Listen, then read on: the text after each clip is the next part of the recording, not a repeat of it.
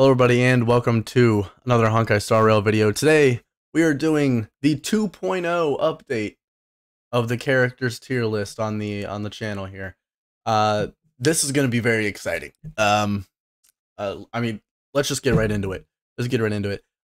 Before I move up Sparkle, Black Swan, and Misha, I'm going to go over a few of the other characters that I believe their places might have switched. Just so everybody knows, this is a tier list where the characters of the game are being compared to just the other members of the cast. When a character is really powerful, is added, right? That character raises the bar, right? When a character that is worse than other characters is added, that character lowers the bar, or has the, ability to lower the bar. The bar doesn't get much lower than Arlan, and Physical Trailblazer, but I mean, yikes. What are you gonna do? With all that being said, that's how it works, right? A new character can raise the bar, and with that being said, other characters will naturally move down, even though nothing has changed about them, compared to that other character that is now possibly considered S plus. They would be like a whole rank down on them, so they would move down to S, even though maybe they didn't change, right? So that is why you might see movement like that, right? So, yeah. With all that being said, let's get into it. I think it's about time to start being a little harsher on a lot of the characters, okay? We're in 2.0. If a character is considered completely irrelevant and obsolete, we are going to, show them that. It's going to show in the tier list, right? And with that being said, I think it's about time, right? This, by the way, this list is not specifically designed to be talking about accounts that are brand new to the game. Obviously, an account that is brand new to the game and doesn't have any other healer in the entire game besides Natasha is going to use Natasha, right? And she's a good unit for that, right? But this is not meant for that. This is meant for, I would say, probably like the average player. Let's just assume you owned every character in the game. All right? That's the most fair way to judge this, right? So yeah, we're gonna be a little harsher and we're gonna start moving characters down notches. Okay. Um, that's just how it is. I think that Fire MC is probably really outscaled, right? Um, and I hate putting Shusheng here because I think Shusheng is one of the best 4-star DPSs. Well, I did at least before. I think Sampo probably actually has more uses than her nowadays, right? Especially with like, you have Black Swan, you have Kafka. Those are the characters that kind of make dot teams work. If you wanted to, you could go like the Exodia dot team and go like Kafka and Black Swan with a Ruan Mei to enable the double DPS, and then also, just any preservation unit, right? You could do that. That is like the Exodia dot comp. But in a world where you have to use two teams in a situation like MOC, a comp like Kafka or like Black Swan Sampo and then Kafka Serval is not that bad. Or I would say Kafka Gwenaifen. In my opinion, that is why Serval is F tier, right? Because even if you're a dot team, you're pretty much exclusively using Kafka. I would really hope you went for Kafka and Black Swan, right? I would really hope so. And then also for your 4-stars, you'd probably be using Sampo and Gwenaifen if you're even using them, right? And also if you're using, if it's like physical or something like that, because physical has the highest bleed.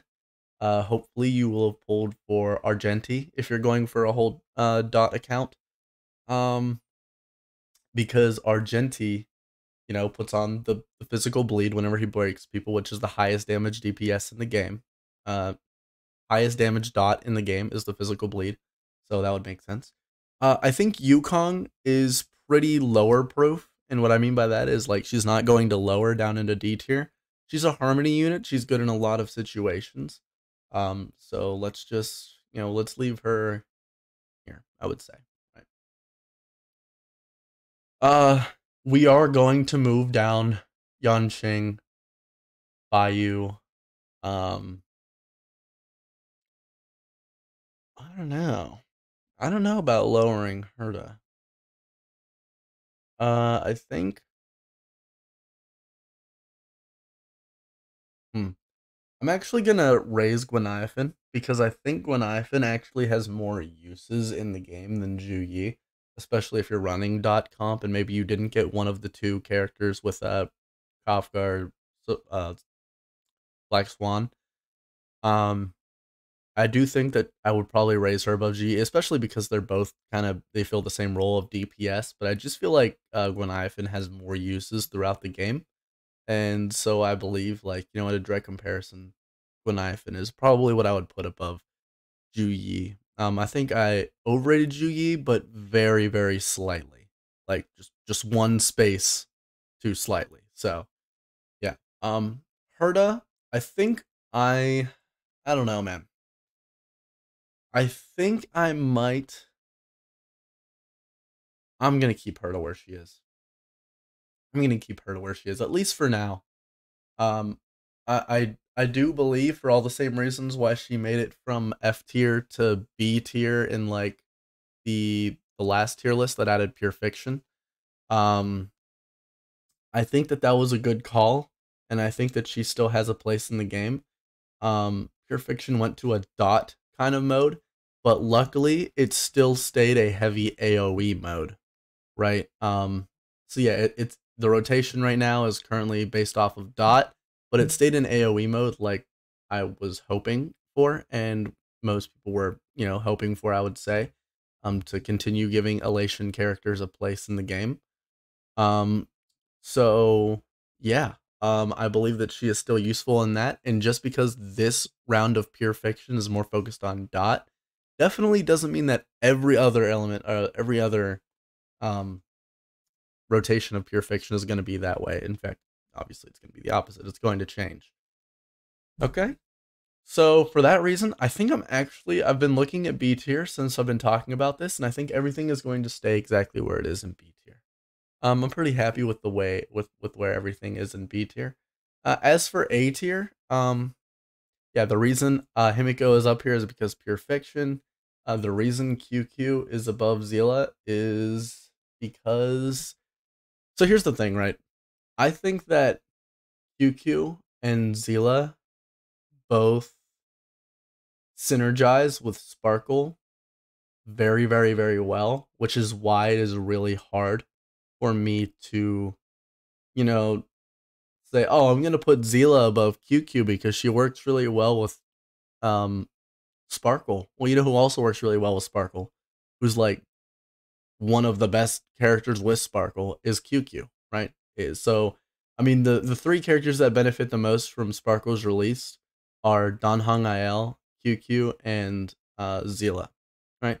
And like I said, whenever new characters are added to the tier list, other characters will move up because they have just like that one more synergy in the game. Or if a new relic set is added, all the characters that benefit heavily from that relic set that becomes their S plus relic set that really pushes them to a stronger point than they were before in the game.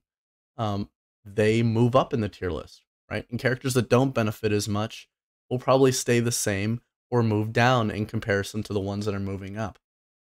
When a character like Black Swan releases, a character like Kafka, who is obviously going to be the most paired character with Black Swan, and Black Swan is a very powerful unit, Kafka will move up because Black Swan came in. We're gonna get to that here very soon. But yeah, because of the addition of Sparkle and there being a support that really just does every single thing that a QQ, Zila, and a Don Hong would want, I don't know if I can move Dan Heng above Ting Yun. I don't know if I can do that. I think that he definitely stays above Blade and the people that he is in front of, but I'm not quite. I don't know, guys. I don't know. It feels like it just got so much easier to play Dan Heng because if you have Dan Heng, there is about an 80% chance, I would say, hopefully, that you pulled for Sparkle, right? And so that's very good. But I don't think that Dan Heng has the same amount of uses in the game that Ting Yun does. In fact, I think I probably, put Ting Yun a little too low in the tier list because I would argue that maybe Dan Heng IL surpassed Argenti again and at least maybe still behind Jing Liu, but in front of Argenti. But don't think that he power crept like he replaced Ting Yun, which makes me feel like I really did place Ting Yun a little too low. I would say probably right there is good. Um, but I do think that this probably happened. Um, Man, there are just so many good characters in the game. I think Argenti still stays as plus tier. We'll see. We'll see. Actually, we'll see. Um, we talked about moving these characters up. I think with one more Harmony character in the game, right? Because every time there's a new character of a path put in the game, especially when it's support, you usually don't want more than like at the absolute most two supports on a team, right? So just the addition of a support that is really, really good will very, very, very slightly push down the priority of the other supports in the game that are lower than them, right? Like you're less likely to use Asta now because like her whole ultimate is like the increase your team's speed. The problem with that is that is still very good. That is still just as good as it was before. But now there's another character in the game, another Harmony character that does everything well that has a bring your main DPS up in the turn order. The forget the term for it. The action forward. Yeah. You just have yet another support in the game that has an action forward. And yeah, it's only to one person, but it's like the one person that you really need it on. And also it gives them the fat buff. And then Sparkle's Ult does give your team another fat buff. I think that's the problem with Asta is Asta gives your team speed, but other than that, her skill is an attack. Her attack is an attack. Um, she doesn't let I don't know.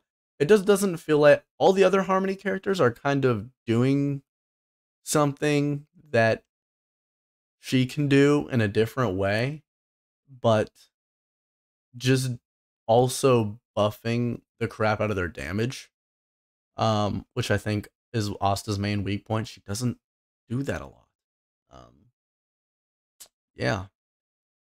With that being said, I think Asta will move down and QQ and Zila will move up. I think it's a no-brainer that QQ and Zila probably both move above Topaz now. And I think I don't know. Now, this is so Jing Yuan, every time he takes his turn, he wants to use his skill, right? So he, in a way, also works pretty well with Sparkle. He wants to use his skill every time he takes his turn, because if he uses his skill, then his Lightning Lord can go. And Sparkle is actually a huge W for Jing Yuan enjoyers, because Bronya, right, will bring you up in the turn or will advance your action forward, and then Jing Yuan will use his skill, right? But he only gets the buff that Bronya gives him with her skill. He only gets the buff for that whenever he's using the attack. The Lightning Lord then comes in and does not have the buff that Bronya gave him. However, Sparkle, her buff lasts longer. And that means that he brings Jing Yuan up in the turn order. Jing Yuan uses his skill. I mean, there's an infinite amount of skill points, so he can always do that, right? And even though he wants to use a skill every time he goes, he's still not too hungry for it. And, right? So there's always room for him to use his skill, which is good. But whenever he uses it and he does the extra damage, from the buff that Sparkle gave him, then Lightning Lord goes and benefits from the damage boost. Jing Yuan is an enjoyer. Not as hard, but is still definitely an enjoyer of Black Swan. I think Dr. Ratio moves behind all four of these other DPSs, not because, obviously, like I said, not because he got worse, because they got better. Right? Because they got better. Pela, in my opinion, I think other than when you're using Pela with Jing Liu, see, I moved her up when Jing Liu came out, but I think I may have overestimated it a little bit. Most people, I would say, don't use Pela when they're using Jing Liu at least anymore. Honestly, it would probably be better to use even like a second DPS, like someone who synergizes really well, like Blade, or maybe even a second Harmony character to go hyper carry Jing Liu. That's definitely possible. I think I overestimated very slightly how much Pela would impact, would get a buff based on Jing Liu being added to the game. It's still there, but just not as much, I believe. So I think Pela is also going to move behind this crew. Kafka, right? I think Kafka moves up to S tier because Black Swan is added to the game. We're about to put Black Swan in place. And I do think, despite Jing Yuan being an enjoyer of Sparkle, and this is really hard for me to do, because I love Jing Yuan. I think QQ and Zilla actually do become better than him this patch, right? This could change. I could be wrong about this and say, okay, no, Jing Yuan is still a little better than Zilla. But I think that QQ and Zilla use Sparkle really well, just like Jing Yuan does, but just even better, right? I mean, like, this is probably second and third best character with Sparkle, and on top of that, they both benefit from the Mono Quantum team, which is going to become a very popular team for those Silver Wolf havers and Fushuan havers, of course. You need. Anyway, Japard. Japard's time of reckoning will be coming next patch. Right, we'll have to see really how he stacks up against Adventuring, but I believe Adventuring is the character who is meant to directly power creep Japard. Japard has still, he still has his place in the game, because Fushuan, yeah, she's a preservation unit. She's very, very good. She's obviously, like, she was my pick for third best character in the entire game last patch. But he still had his things that he did. He could freeze, because he's ice, so he's really good. His skill is pretty good. His ult is, I would say, pretty easy to get off and pretty easy to permanently keep a massive shield on your entire team permanently. So yeah, his ult would give a big shield to your team based off of his defense. He's pretty much one of the only characters in the game you would want, like, you're focusing defense stats on. So if you have pieces that rolled not that great, got like a million defense on them, or you have pieces of the set that are the defense set, he's actually a good character to put it on, because Fushuan operates off of HP percent. So yeah, him and March are like the only two characters, and Fire MC, that revolve around defense. The thing is, it looks like Adventuring is just going to do everything that Japard does, but better in every way, and then might also even operate as a sub DPS. That's crazy. That is insane. So Japard will not be moving yet. I'll be saving my breath right now. But Adventuring is coming. And I think Japard enjoyers need to be ready for that on the tier lists, right?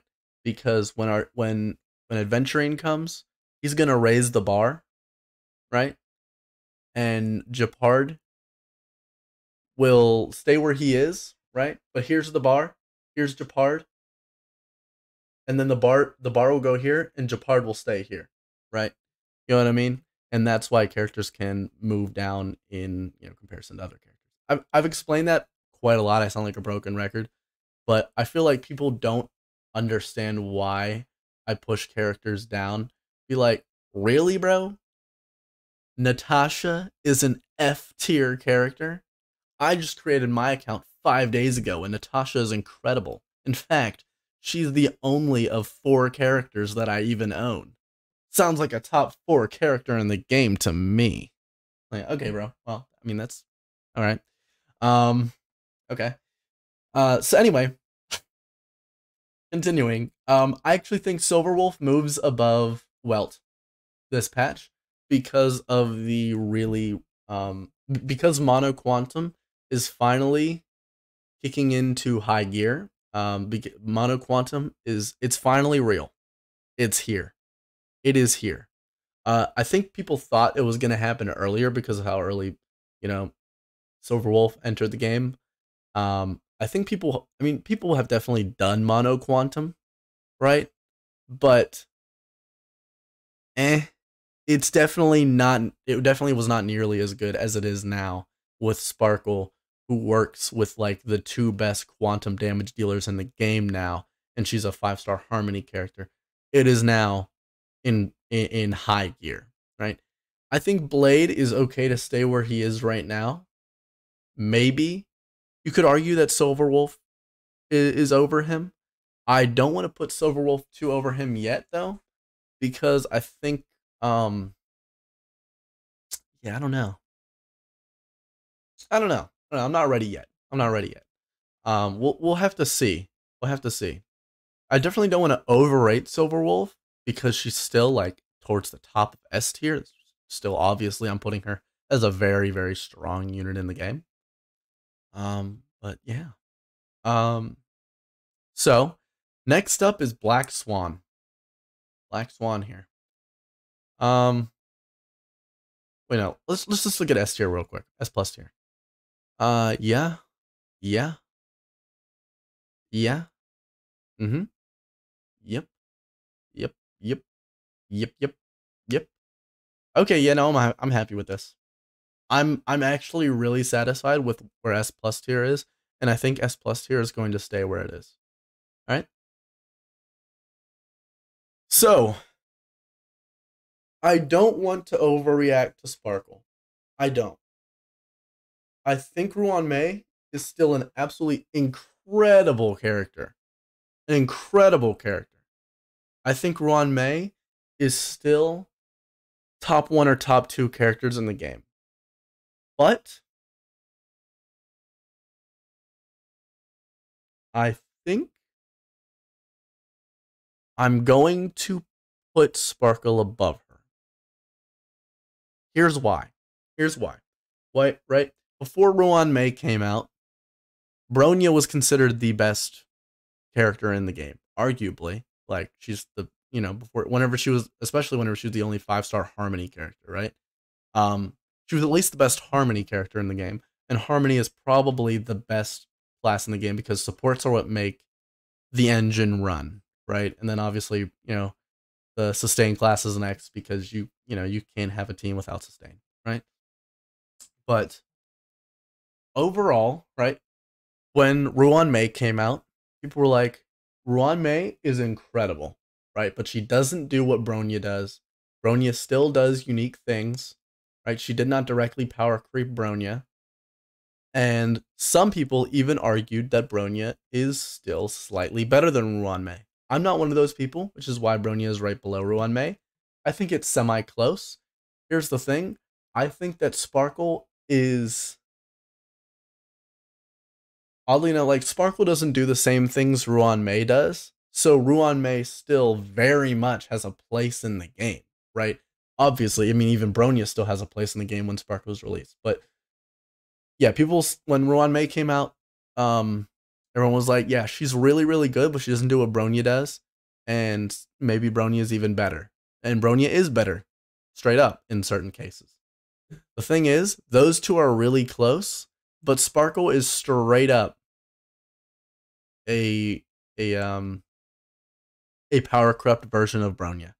That is just what Sparkle is. She is just Bronya but power corrupt. There is almost no argument you could use that Bronya is better. There is almost none. Right? And so, when that's the case, when it's arguable that Ruanmei and Bronya are on the same level, right? But it's inarguable that Sparkle and Bronya are on the same level, then Sparkle must be above Ruanmei. And that is not always true, right? Because it depends on the team. Depends on the comp, it depends on what you're doing. Like, you know, because Ruanmei does something different than Bronya and Sparkle do. But overall, I do believe that Sparkle is better for more situations than Ruanmei is, right? And here's why. Here's why. Let me just give you an example of the DPSs she works well with. She probably works decent enough with every single DPS in the entire game, right? But let's list out some of her like special synergies, right? Jing Yuan, we explained why, right? We explained why already. Zila, QQ, they use a lot of skill points to go multiple times every time they want to go, and they use skill points every time they want to keep using their skill. They're skill eating machines. Obviously, that works really well with Sparkle. That's like the whole thing that she wants to do, right? She actually works really well, and shout out to Braxophone with this comp. Sparkle and Bronya on the same team with a blade goes crazy because they both have the action forward, right? So Blade will take his turn, and then Sparkle will take her turn, and then make it also Blade's turn after. Action forward Blade, you know, he takes another turn. Then Bronya will go, action forward Blade, he takes another turn. Right? And if you have high speed on all of them, if you have above 134 speed and they're going they're going twice before the enemy goes once, then repeat that process again. And Blade, without considering ultimates or anything like that, Blade will go 6 times in the first turn, right? Blade will go 6 times a turn, and by then, after he's received a few buffs and also hit like 6 different times, he's gonna have his ult, so he can use his ult, and then also he is definitely going to, you know, get all the stacks he needs for his follow-up attack. So then he uses his follow-up attack. Blade can go almost 10 freaking times in one turn with this, just like off the top, like just off the dome, right? And that is just insane.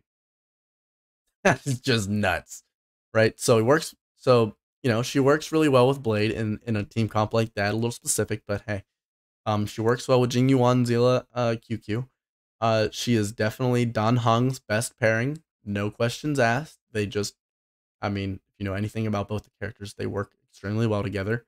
Because, you know, she gives the team higher max skill points. It's the same reason she's really good with QQ. She gives the team high max skill points. Gives your team a buff anytime an ally consumes a skill point.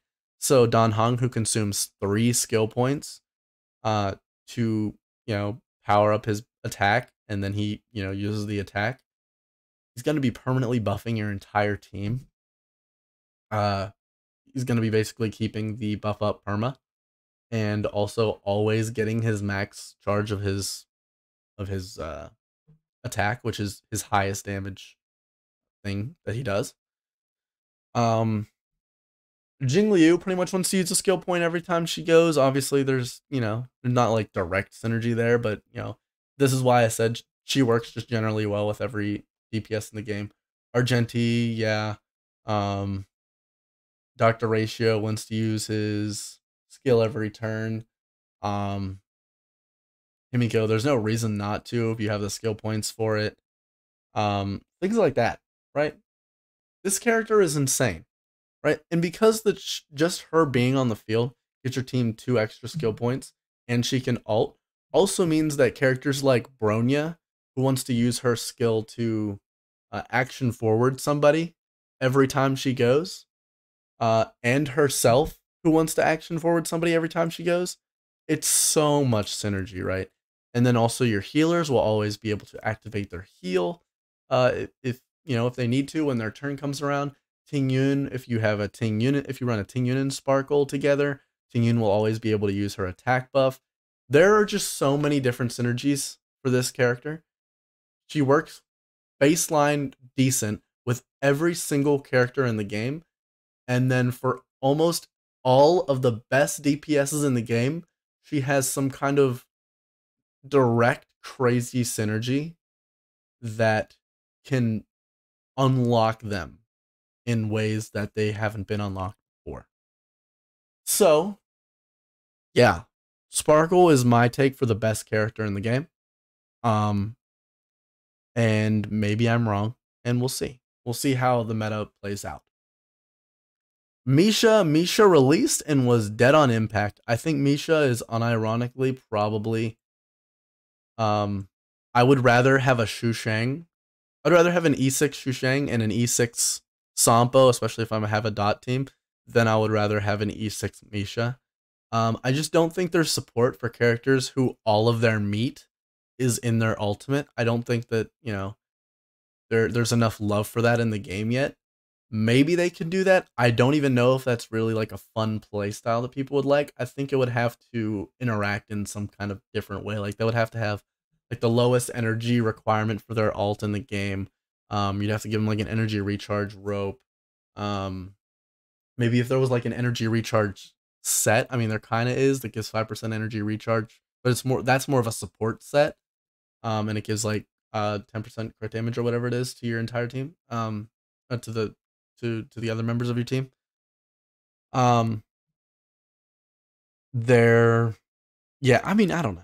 I don't know. I just don't think Misha. I just don't think Misha does it right. Um, I think Misha is probably the lowest of any new character on release. I don't think I've ever put a character in D tier, even the 4 stars, whenever they've come out. I mean, you have Hanya, Lynx, Gwennaifin, Juyi. They're all right here in B tier. A decent amount of them. I think B tier is pretty fair, but a new character releasing and instantly being D tier is kind of rough, and I think that's exactly what he deserves. So we'll see. We'll see. But he's pretty much dead on impact. I haven't heard anybody talking anything about Misha. So if that miraculously changes out of the blue, and opinions change, I would consider putting them up, but no. No. Black Swan. Black Swan is the hardest character to rate for me. I just think that you're either using her with Kafka. I don't know. People made a lot of videos talking about how, she isn't completely worthless in a non-dot comp, but I feel like if you're truly going to unlock, like if I were to put Black Swan in S+, this is to assume that she's really, that she's like, I would say that she's like B tier. No. I would say she's like A tier in a non-dot comp, and then S+ tier in a dot comp. And since, I don't want to say that you're guaranteed to get a dot comp every time, and also because there are such limited options for dot comps, with Spark. Is Black Swan really above Blade? I just don't know. I don't think so. Honestly. I honestly don't think so. I know. Here's the thing. Right? To put her in a dot comp, right? You're putting her with Kafka, Gwenayfin, Sampo, or I guess like Serval. And if you're stretching, you're pairing with Luca, Argenti. I would say Serval is even stretching. Um, and that's like it. That's it to unlock the full potential. Or full potential would be, just the Kafka pairing. That's just obvious. Um, but even almost, even a really high potential is like when I just don't know. I think if more dot characters are added, like characters that are actually focused on dot, then her and of course Kafka can move up. I think Kafka moves up because she was added, but I don't know if she actually makes. I don't think she makes it to S plus tier, and I don't think she beats Blade because it almost feels like Blade is the immortal, right? Blade is Blade is just, in my opinion, the best not S plus character in the game, right? If you were to describe where Blade should be on a tier list, I would be heavily pushed towards that, right?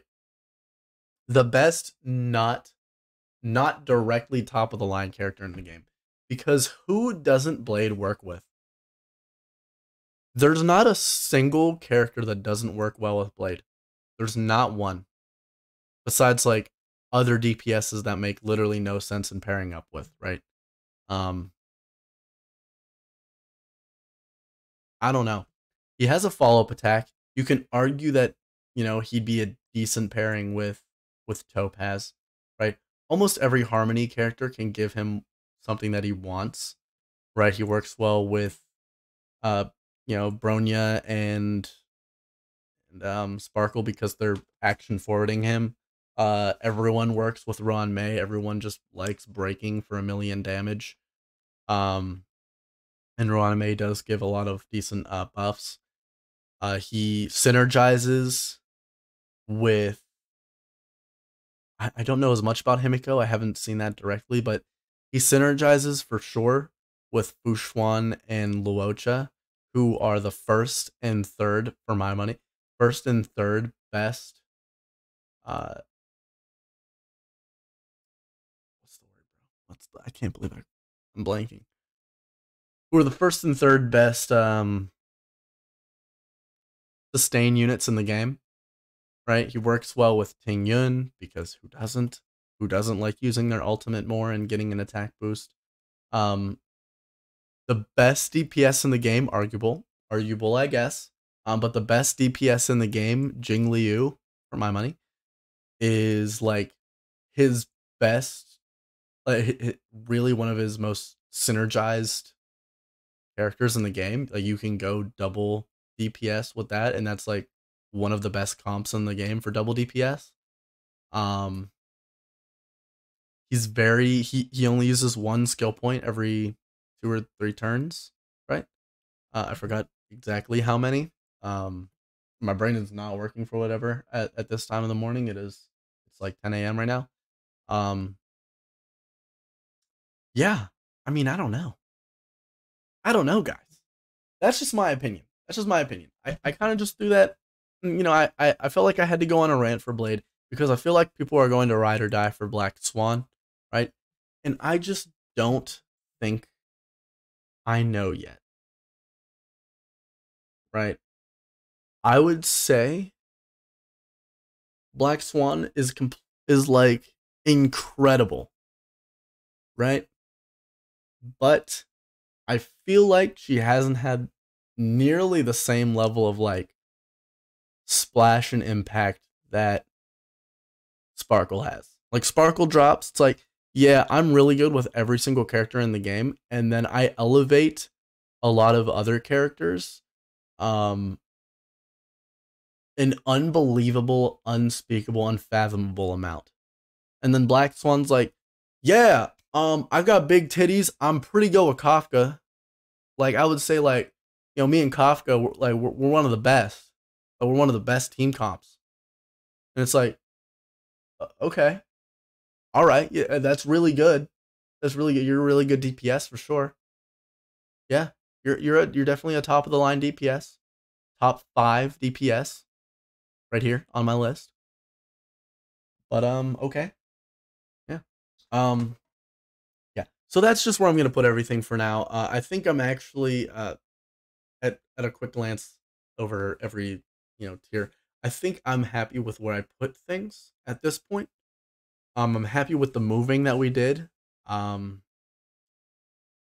yeah, I just think that's really all I have to say. I think we're good. I think that concludes our Honkai Star Rail 2.0 updated characters tier list. If you like the video, like it. If you dislike it, um, I'm sorry. I must not agree with me on something. And if that's the case, right? If you agree or disagree, please put that in the comments below. I would love to hear your feedback for sure. And feedback has changed my opinion on characters, has made me look more deeply into them. Um, no human can know everything. Okay? All right, that's my defense. All right, that's it. That's all I gotta say. Um, so most of the people who watch my videos are not subscribed, and in fact, you should be the change that I want to see in the world and subscribe. If you like this video. So, peace.